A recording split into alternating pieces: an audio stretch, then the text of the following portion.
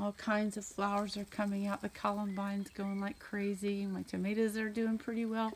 Not getting very ambitious with that, just having a little fun. But this is the project du jour. There was this outdoor oven thing that's in really rough shape, but that I really like. It had an old pipe here that was asbestos, actually, as it turned out. And when I lit a fire in here the first time, big pieces came popping and cracking off of it. So I just took that pipe out. It was really quite easy because it was so rotten.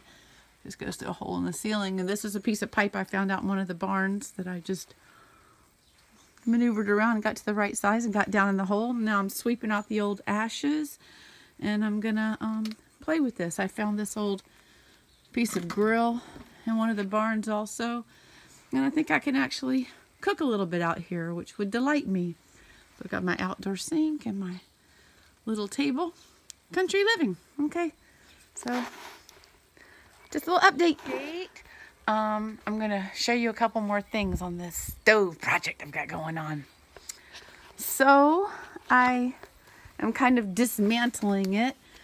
I'm not sure what all she used to do out here, the widow that lived here before, and her husband used to live with her also on this outdoor stove, but they did a lot of home canning and all different kinds of things. So I think there could have been quite a bit of cooking on it, and I think it might have also been used to burn a lot of trash. So you can see there's quite a bit of heat damage that's happened to it. It's quite crumbly on the inside. I'm not trying to make this perfect. I just want it to be able to hold up. It's got this outside metal part that's kind of falling apart on the front here. And so what I'm doing now, these are some of the pieces that I've harvested off of it. I found this piece in the yard that might have been part of this at some point. Cool part about buying a property with some barns and such is you've got places you can go dig around to find metal and things that can, if I can just put some kind of brace across here, then I'll be able to stack these pieces and kind of puzzle them back on top again and start my fire. This is just a fun little pot of all different kinds of pieces of metal and stuff I've been gathering from around the property. People would like to just buy it as metal for recycling. I'm hanging on to it because I think there's a lot of practical purposes, possibly. And some of it I may play and weld together into some yard art or something. These are old handles from things. But I'm going to take you to the barn with me. I don't know if I'm going to find anything useful. I might be able to work with just what I have there. But if I can find some other pieces of flat metal, long thin pieces of flat strong metal, that might be useful. I know the man that lived here was quite the welder. Oh, it's dark in here. It's kind of stinky. It smells like old farm animals. So there's all kinds of things I'm still finding. Here's a big pot. They probably use that for some kind of food prep. There's all kinds of old farm tools down here. You can't really see them. Some shelving. Got old canning jars. Let me see over here.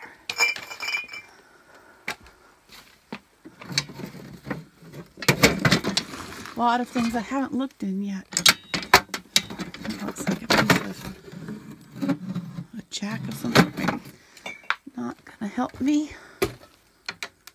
It's plastic. I just wanted to bring you in here because I want you to see what an adventure this is. I'm really enjoying it. Here's a piece of metal. This might come in handy.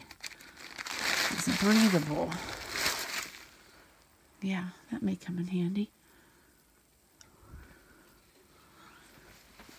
Here's another piece of metal. Might come in handy. Yeah, these pieces might help out. I don't see any other metal in there that I think would be helpful. This is a fascinating room. This used to be a chicken coop. This white thing is kind of in the way. It doesn't belong in here. But those were old chicken coops. These things were indoors to protect them from the animals. There are coyotes and some wolves out in the forest here. Big old barn. Most everything in here is wood. I don't think I'm going to have any luck in here. But just peek around for a moment. My friend up the street's doing some creative things with some barrel rings, and I didn't know if we had any, and I just found some. So for another project, those are going to be fun. There's our firewood. There's a metal rod. Oh, see, there's some pieces of angle iron. They're too long for this, but maybe we'll use those for something else. Wood, wood, wood, wood, wood. Okay. I'll try one more place. I cut this down the other day to kind of help blaze a trail with a big old, a sieve, a big swing blade kind of a job or do. Old fashioned. That's an old corn crib. It was in this barn that I found the piece of piping that I used to replace the old piece that I pulled out.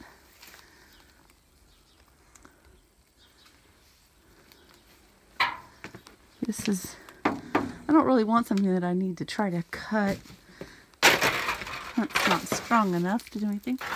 This is where my straw is that I've been coming and getting to help me with my garden. See the old pitchfork in it? How cool is that?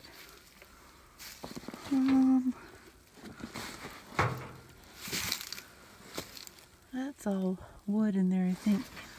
That's a metal rod. Oh, that's a tool. Wow. Pretty cool old tool.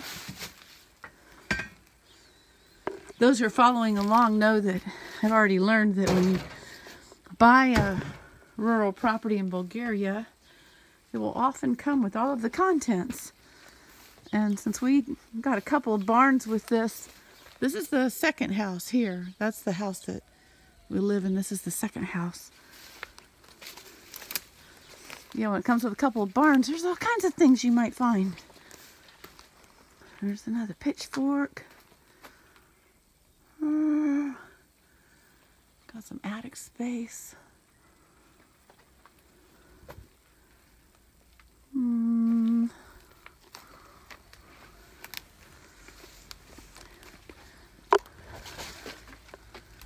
This is a tool. They did something with that. I wonder if they used it for a dowsing rod like I saw in France. But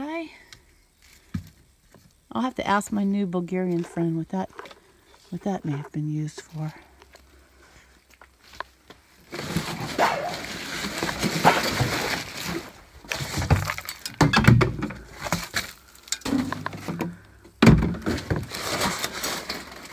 Nice. Onto the old bench. I'll be able to put that to use. Some kind of, used to be a door to something. Some more. Ah, old Coca-Cola bottle. America, we're everywhere, we're everywhere.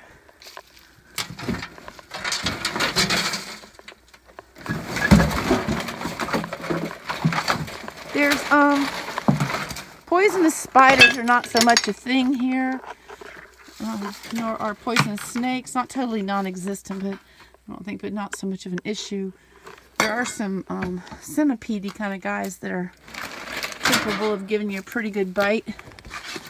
I'm watching where I'm putting my hands. That is a pretty good sized piece of metal. That might come in handy. I hope I didn't just break that bottle. I think I might have. Okay. I need some of these bricks too. Old sink. All right. Well, that's all for the moment. I'll show you a little more later. Hi friends. Okay, so a little update. If I could just expound for just a moment, one of the things that I find about traveling and spending considerable amounts of time in developing nations is there's a, like they say, necessity is the mother of all invention. When you don't have money, you become very resourceful, and I think that that's good even for those who have money, because we have become very hyper consumers in the Western world, and it's wreaking a lot of havoc. So I enjoy doing these projects, and I feel really fortunate to have this opportunity to kind of play with some of these things and figure some things out for myself, and to get to demonstrate, you know, the possibilities. So anyway, so you were with me a moment ago, and I was looking for metal over there in our barns and found some odds and ends and found a couple of bricks, and all I'm really trying to do is create a stable surface so I can rest things on top of it and have the smoke go through while I'm burning a fire. So when I came back, I was messing around, and I'll show you what I got done here. I broke a couple of the bricks, and I messed around with them until I kind of filled in these spots. Now I may come back later and do this for real and actually do some mortar, cover the front with mud and straw, make it look snazzy. I'm just kind of playing for now. But I was finagling with my pieces of metal, and then I found this piece, which is really great. I was able to slide it under this loose end, slide it under here. I put another piece on top to kind of stabilize it. It's feeling quite stable. And it was right here on my path. It had just been put there as a surface to walk on. And I looked, I'm like, oh my goodness, there it is. And it worked out really well. So that's where I'm at now. And then I'm going to stack some of these guys back on top of here and clean this out just a little bit. I'll bring it back in a minute. Okay, so what I'm discovering is the floor of this is very crumbly under here. And I believe it's just a bunch of bricks under there. So I found another piece of metal, and I'm just going to put that piece of metal across here. And then my top pieces are busted through. Again, I just think from a lot of use and heat. So I'm got this piece, and I'm hoping that I'm going to have enough to, and it's pretty solidly able to rest on these pieces I've stacked here. So we'll see. That's where I'm at. Okay, well, I'm feeling pretty good about how this is looking. I think it feels quite stable. Can hold a pot. I can set something up there to cool. Yeah, I think, and I just put that on the back, just a little bit for aesthetics. So you see, here's the chamber where you can put the wood. You have a double chamber so it can breathe, and then the smoke just goes shoo, zoopity dooping over that way. All right, well, I think we're gonna have to fire this baby up, see what happens. Okay, well, I've built a lot of fires in my life, but I'm still not very good at it, honestly. I know the general idea needs plenty of air, and you go from little things to big things. I've got some newspaper in here and a bit of cardboard, and I put some dry kindling. We'll see if it catches. It's got, I don't know, it's not looking very promising. I was pretty sure that paper was dry, but it's really not wanting to burn. I'm not sure why. It keeps hanging in there. Fan the flames, as it were.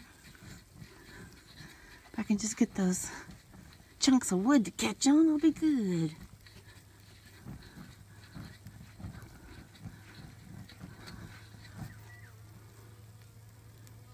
Maybe, maybe, maybe.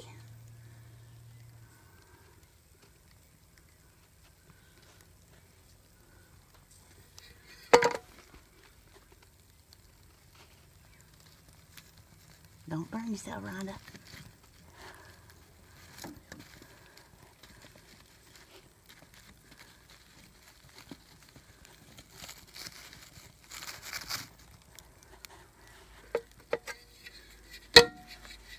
Oh, don't go out, don't go out.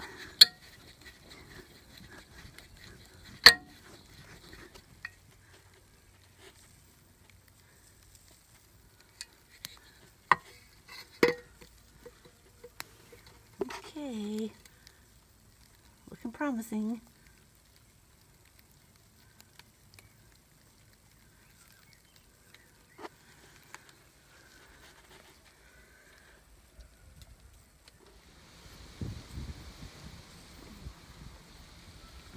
Just drying it out over my hot outdoor stove. Fun.